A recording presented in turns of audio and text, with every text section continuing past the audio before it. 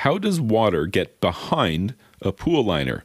Well, there's actually a couple of ways that can happen. And what a lot of pool owners fail to appreciate is that water underneath of a pool liner is kind of how vinyl liner pools are designed.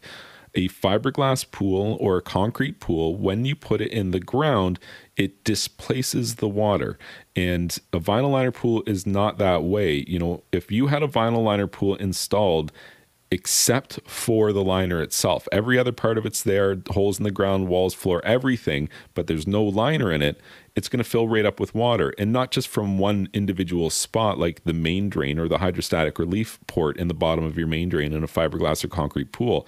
It's going to come in from everywhere. It's going to come right through the floor. It's going to come through from the joint where the walls intersect with the floor.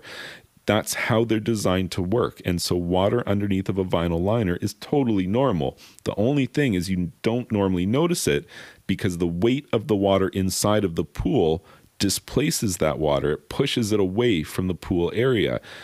Now, when you get into trouble is one of two things. You either have a leak in the pool, which is allowing water to get directly behind the liner, or you live in an area with a high groundwater table and there's an elevated level of water surrounding the pool such that it's managing to lift the liner, make it neutrally buoyant, and allow it to float. And so those are the reasons how and why you can end up with water behind your liner.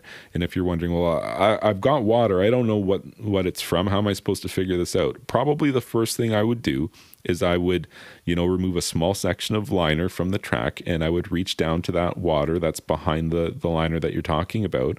And I would just dunk a test strip in there and I would check to see if there's any chlorine in it. And because, the pool water has chlorine in it, but groundwater doesn't have chlorine in it.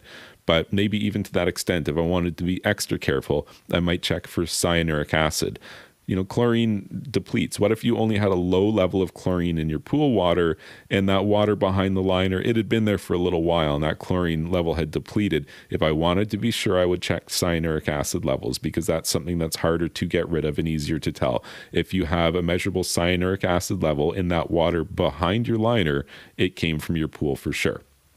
If you found this information helpful, please be sure to like this video and subscribe to my YouTube channel. And you can check out my website, swimmingpoolsteve.com.